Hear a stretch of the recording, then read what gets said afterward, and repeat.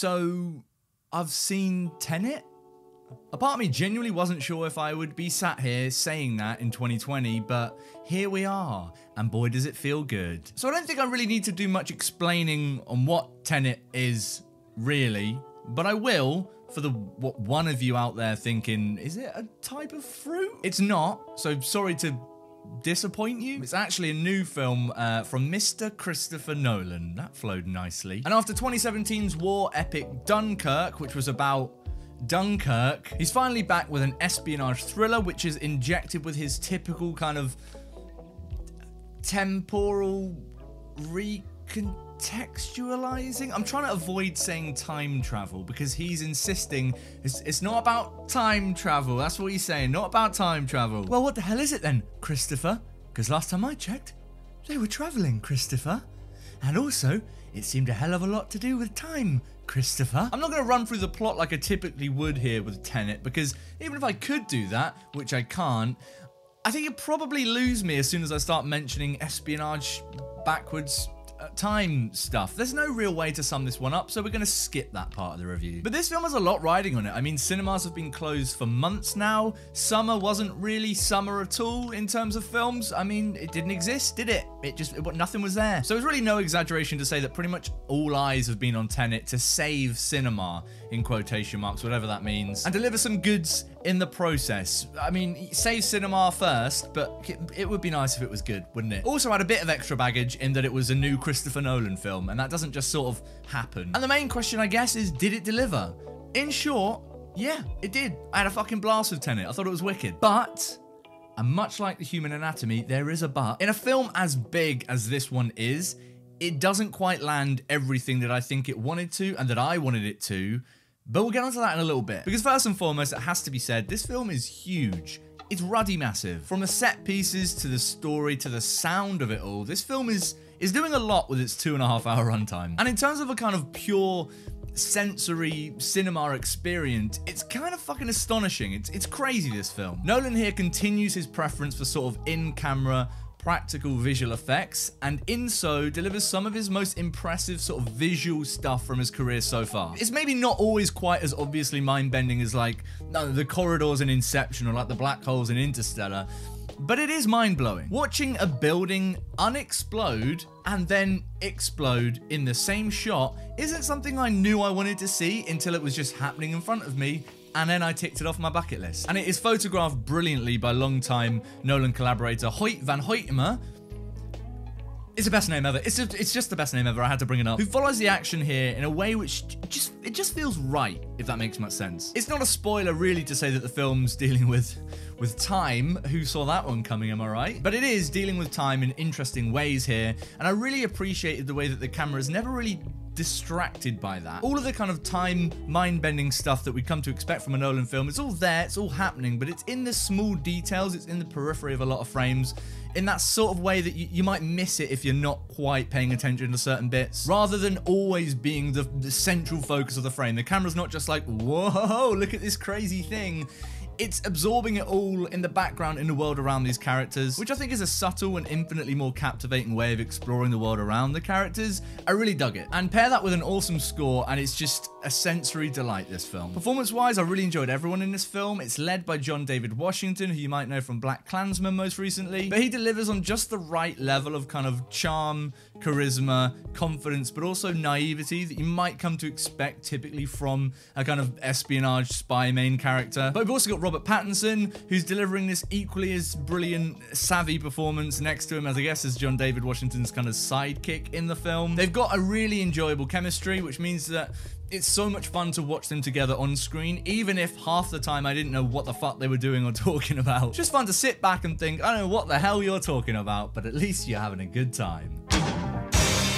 Never surrender to the doubt. But that sort of brings me on to the main thing about Tenet, and that is that I can't in good faith sit here and tell you that I knew exactly what was happening at all points in this film. It absolutely demands your attention in a way that if you miss even one bit of dialogue or one small moment, you could very much find yourself lost for a large portion of this film's runtime. And I understand how that can be really unsatisfying in a film, especially watching something like Tenet, but I don't quite mind that as much as I know others do, Because for me, I always had trust that Nolan would clarify certain things that I need clarifying later on in the film, and he does, and things do begin to click into place. And so for that reason, I think the second half of this film is much more satisfying in the moment because those puzzle pieces are beginning to slot into place, I think, in a really, really satisfying way. But I do think undeniably he's beginning to sort of stretch that line between giving your audience just enough to keep them going and losing them completely. And as a result of this, I think the entire film feels incredibly retrospective in terms of its characters, its narrative, its concepts, in that the information that we'd typically expect to get in a scene is given to us much later, and it's up to us later on in the film to be able to piece that information back into the story we've already seen. And so you get a lot of those kind of, oh, that's what that was moments in the film. There's a lot of them, and I find them incredibly satisfying, but I can definitely understand how it might be a little too late for some people in the audience. And I suppose this is nothing really new from Nolan as a filmmaker. We've seen him do this in pretty much all his films to varying degrees, so it shouldn't really come as a surprise. But here, definitely more than any of his previous films, it's something that I felt much more conscious about as I was watching it, and I am a little bit torn about what that does for the film overall. Because on the one hand, I love having to put the pieces of the puzzle together as an audience member, and I like the way it doesn't hold your hand and it lets you do the thinking work yourself.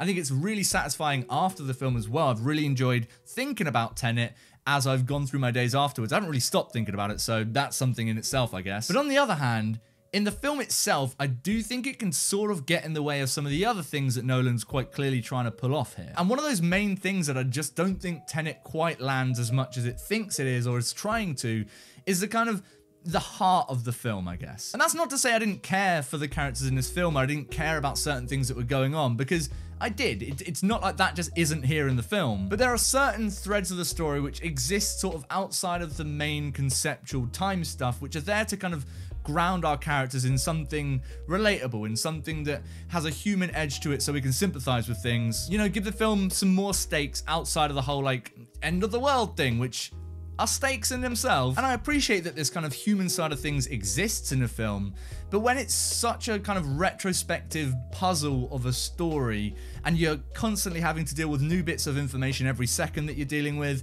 that kind of heart of the film can often feel like A, it's getting a bit lost, and B, when it is arriving, it's feeling a bit jammed into scenes. And it definitely doesn't help as well that the dialogue in those moments can feel so on the nose and overt. The screenplay is very sort of typical, I guess, of Nolan at this point, in that it's got a lot of information that it needs to drop on the viewer, lots of exposition happening throughout this film, and that works for me when we're dealing with fucking quantum mechanics, right? When we're dealing with quantum physics, I'm happy to have exposition dropped to me because, you guessed it, I don't know anything about quantum physics. But as soon as that switch is kind of flicked to the emotional core of the film, all of that very overt and on-the-nose dialogue suddenly feels much more half-assed, and it does not work, really, for the emotional, character-driven side of the story. It feels, like, unearned, like it hasn't done the groundwork to make me care about these things, it's just telling me that I should care about these things. It sort of reminds me a lot of Anne Hathaway stuff in Interstellar, where the film would just kind of pause to be like, hey, love's gonna get us through this, everyone. We can all just love and stick together and it'll do it.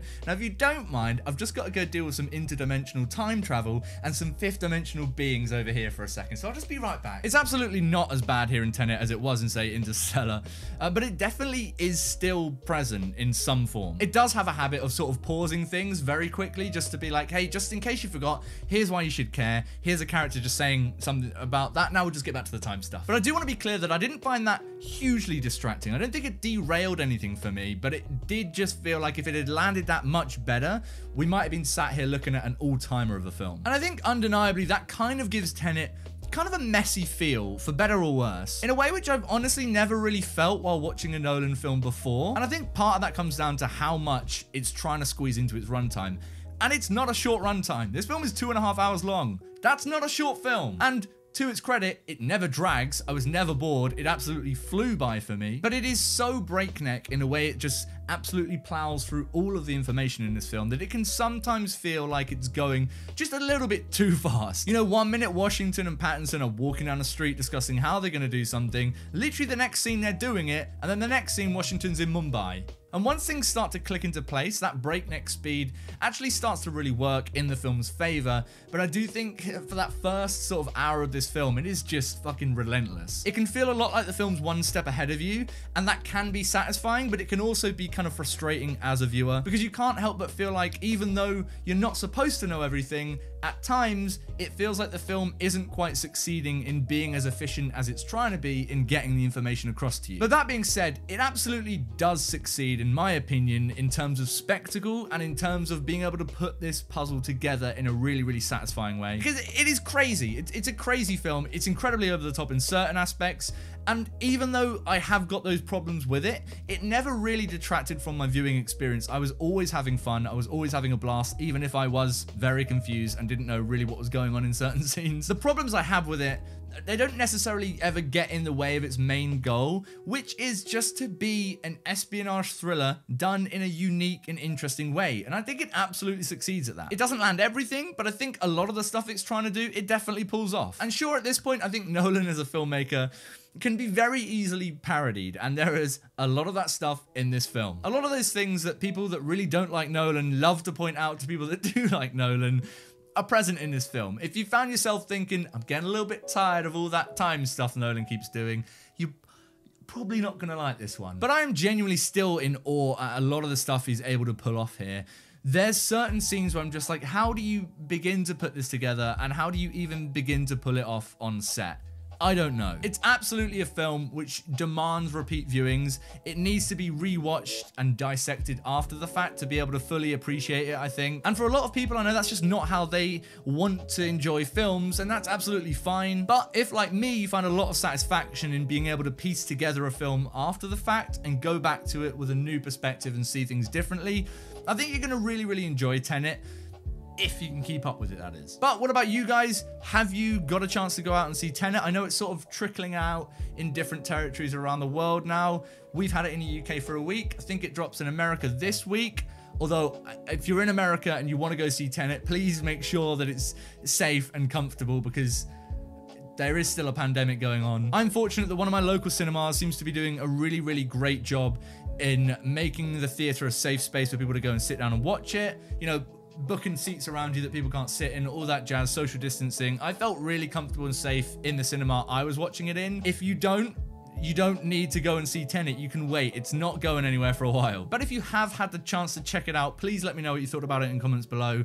And let me know where you think it ranks in terms of Chris Nolan's filmography overall, because I'd be very interested to see where people are placing it. I'll see you guys soon for some more videos on whatever the hell is coming out and do it. I don't know. It's hard to keep track with 2020 anymore. I don't know. I'm gonna go think some more about this film because I'm still working things out. I saw it 3 days ago. I'm still a bit lost.